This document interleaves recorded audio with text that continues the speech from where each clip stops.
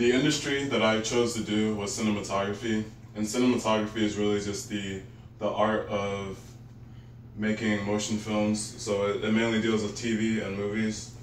And a survey shows that the average American went to the movies 5 times last year, and so it really just shows like how often we go to the movies and like how much of an influence that they can have on our lives.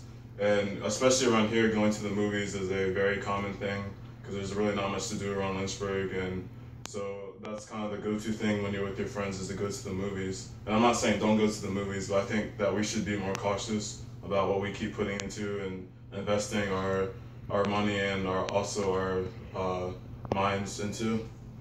The film industry is a billion-dollar industry.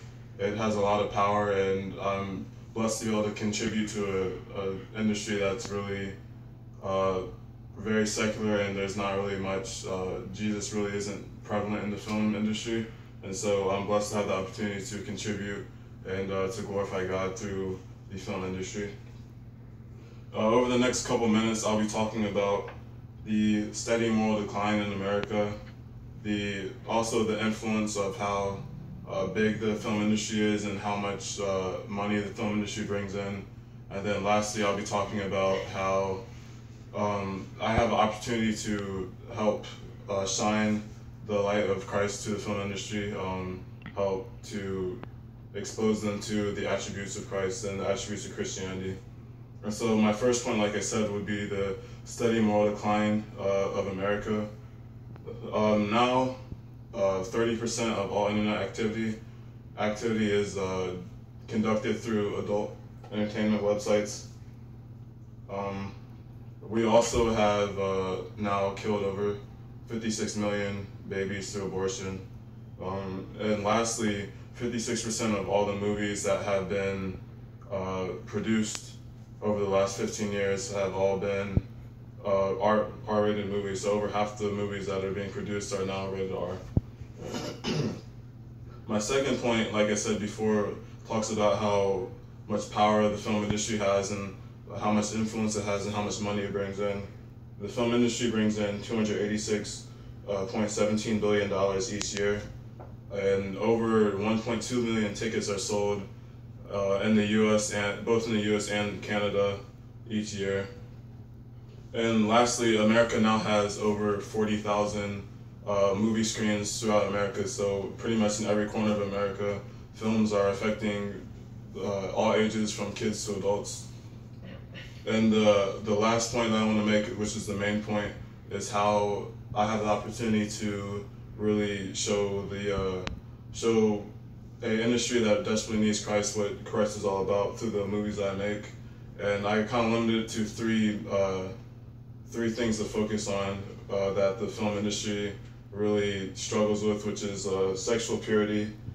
And I have a verse to kind of support that point, which is 1 Corinthians 6:18. It says, "Flee from sexual immorality. Every